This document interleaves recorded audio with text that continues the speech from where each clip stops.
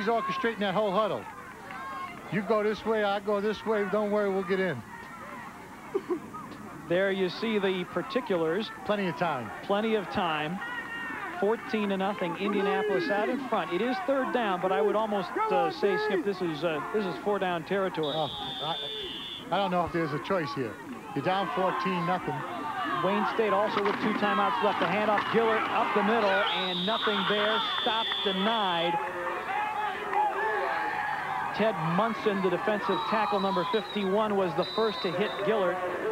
And the clock is stopped once again. Dominic Lividati is out on the field, and he is going to bring his whole offensive team over to talk about this 4th and 1 play call. Well, the problem with this play and with a lot of plays down in the goal line is as people would talk in the coaching in the box from tight end to tight end or tackle to tackle. First of all, he's juggling the ball as he's coming because it looks like he's looking at the defenders, but there's too many people to block inside this tackle to tackle area, Pete. The other thing that you have a problem with, the fact that Earl Reese, the fullback, number 6, was moved from safety to fullback. His blocking may not be where you want it, and by the same token, Indianapolis knows that he's just moved over. You know he's not going to carry the mail. Well, there you go. So now you're left with the option of, okay, we're going to give it to Arnie Gillert or we're going to throw. And throwing in and around the goal line, Skip, you know there's not that much room. Well, but I'll tell you what, I have to go on a type of rollout, a play-action rollout, go to Bush's side, put some pressure, maybe have the kid run it in, or go to Bush. I don't know. I can't see them running the football. You know what I like down here, and we haven't seen it? I'd almost like an option. But we haven't seen any option out of this team today. 4th and goal on the 1. Earl Reese is the fullback. Gillert the tailback. Bush in motion. The toss to Gillert, and he falls down. He falls down. And Dominic Lividati tosses his notebook in the air. And this play looked like it had a chance. It looked like it had a chance. They were bringing everybody to the near side, including Nate Bush, to maybe get a crackback block. And unlike the pros, where if your knee touches without contact, you can get back up, in college football, that is not the case. Look at this. Definitely had a chance. The hole was there for a second, and Gillert goes to a knee at the 4-yard line. And, you know, we were down on the field prior to the game, and it didn't seem like it was a slippery surface or that the early morning frost had anything to do with the field being but perfect. The field was perfect. Kevin Kreenhagen sneaks it forward to about the 9-yard line as the clock moves inside now. 43 seconds to play here in the first half. And Indianapolis apparently will get out of this first half with a 14-0 lead and no damage caused by Wayne State on the scoreboard. A lot of missed opportunities actually on both sides. Yes, sir. And a kneel down by Kreenhagen, and that will do it for a first half. And a first half that will not please Wayne coach Dominic Lividati. And I don't want to say it's only 14, but it is only 14-0. I mean, teams have come back and scored more than 14 points and a half. And this could be 28, Pete. It very easily could have been, and let's not forget that Wayne State did stop Indianapolis twice inside the 10-yard line. Otherwise, as you said, it could have been a lot worse, and they also got a blocked field goal. So we have come to the end of the first half here at Wayne State Stadium, and the crowd a little bit on the quiet side. This is not what they expected to see. The home team down 14-0 after one half. We'll be right back after these messages. You're watching Tartar Football on WWJ-TV, Detroit's 62 CBS.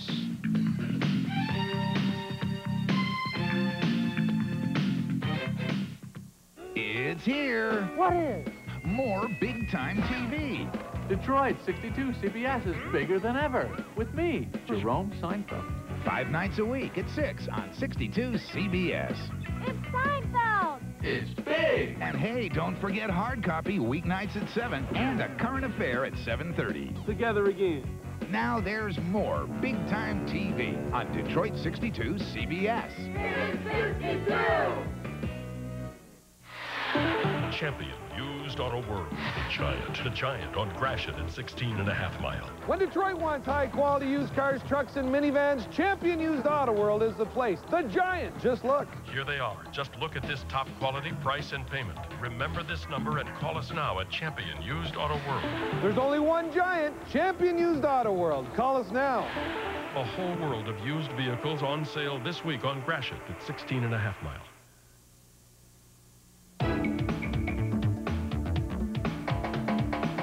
If hair loss is affecting the way you feel about yourself, then do something about it. It always looks good, really. And it doesn't matter if it's wet or dry. It's my hair. No more bald spots to cover. It's great. It really is. Looks just the way it did before I started losing it. And no matter how close you get, you can't tell. I mean, it looks like it's growing right out of my head, doesn't it? My advice to anyone that's thinking of making the change to do something about their hair loss is go for it. The process is really reliable when it comes to water sports. Haven't had any trouble with it at all. The best part is I can do anything I want, all the things I used to do, because it's my hair. Call ShearPoint now for more information at 1-800-432-0062. Operators are standing by. Go ahead, take that first step. I did. For more big-time TV like Tempest, weekdays at 4, Punch 62 CBS.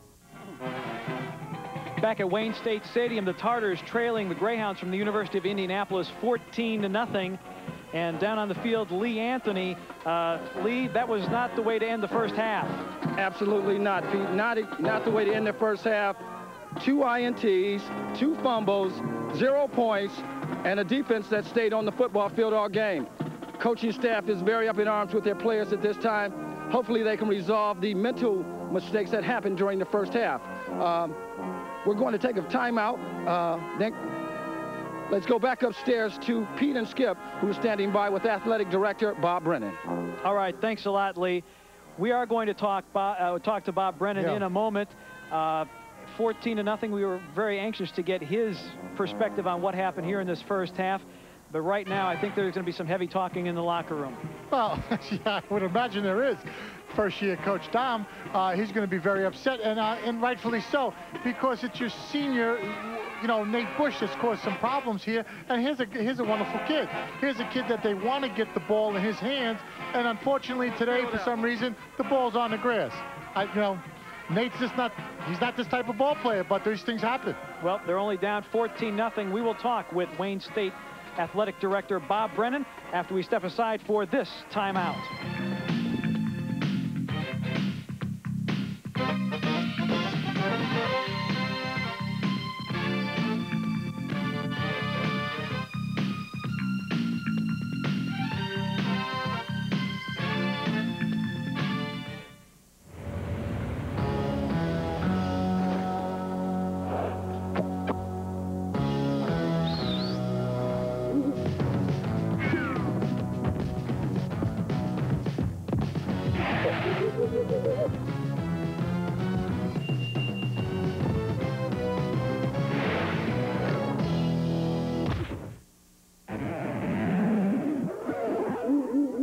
Red I love. When I get thirsty, I reach for Coke and I drink. I get thirsty, I reach for Coke and I drink. When I'm thirsty, I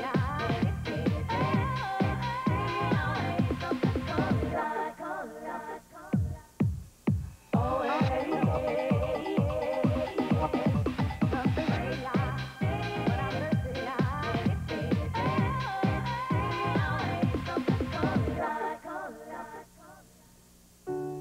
Leon Hochman, OB/GYN, Sinai Hospital. Nancy Rain, ambulatory surgery nurse, Wyandotte Hospital and Medical Center. At Health Alliance Plan, there's an important service we provide. You won't find it listed anywhere.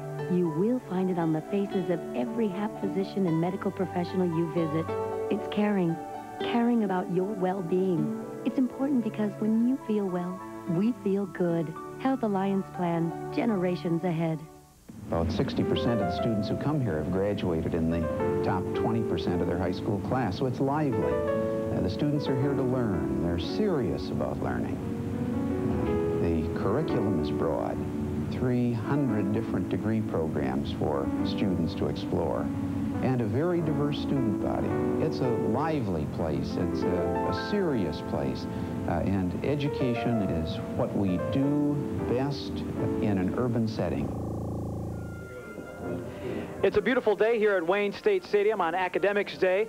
The result of the game thus far hasn't been perhaps as beautiful as we would like. Right now, Wayne State trailing the University of Indianapolis 14-0 as we take a look at the Wayne State Marching Band and a panoramic view of the Detroit skyline and the adjoining campus here at Wayne State.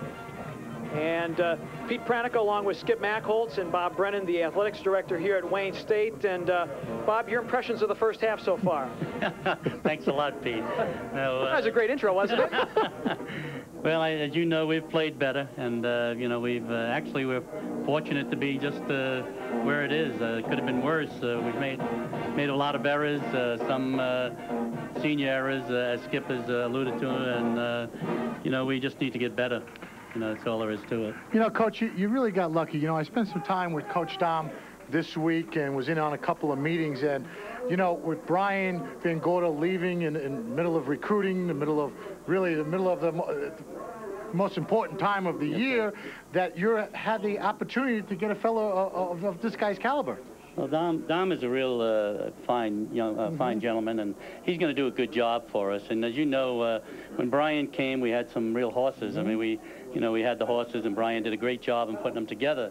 I'm not sure we have the same type of horses now, but these student athletes are going to do well, and Dom's going to do well because I think he's going to recruit not only good athletes, but good students, good people. You know, I think that's the key. He comes from suburban Detroit. He's coached in this area. I think it's going to be great for recruiting. I think so, too. And I think Dom and his staff will work on it. It's a very young staff. You know, when you change coaches, as you know, a lot of things, you know, change with it. And but I think Dom has done a fine job in putting it together. You know, we're not playing very well today, but I look for better things in the second half, to be honest with you.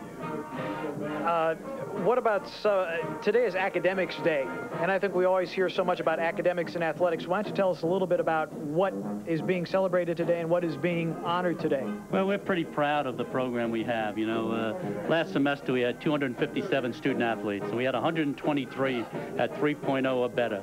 The average grades for athlete at Wayne State right now is 2.89, and you know, Pete, that's pretty good.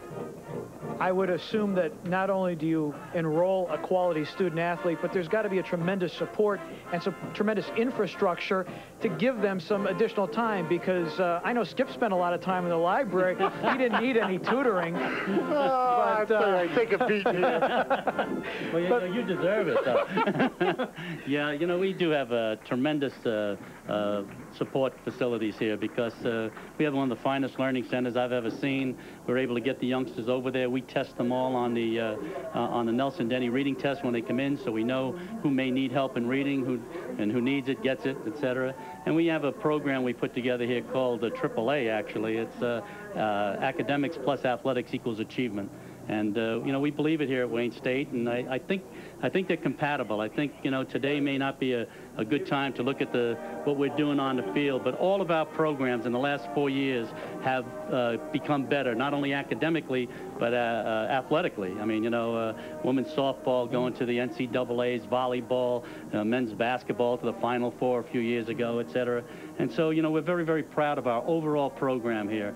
You know, the facilities have been fixed up. We've got a lot of help from the administration in doing that, and I think that it's unfortunate we don't get a lot more people at these games, because this is the greatest view of Detroit, as you know, from the Renaissance building right up to the Fisher building that you can see. So. A little bit more, Bob, about this AAA program. What actually is involved? Well, we're involved with the Learning Center, and what we do with the Learning Center is people who have problems, we'll send them over there. They'll help with tutoring. They'll set up programs. They'll set up computer programs, etc., to ensure that these youngsters get the support that they need to do better. And that's what we're all about. You know, we're as much educated as we feel as they are of the people you know, teaching in those classrooms. And we just think that's a tremendous aspect that we have here at Wayne State, because this is a great academic institution, and that's what we have to sell, and we can do them both. We can be good academically as well as athletically, and I think we're proving that right now. You know, Bob, it's been 8 years now since we started these games, and you really can see a difference down here on campus. Well, you know, like I said, the administration has done a fine job in helping to do a lot of things, and we've been able to do some things, thank God, with the facilities. If you came in and looked at our gymnasium now, it's gorgeous.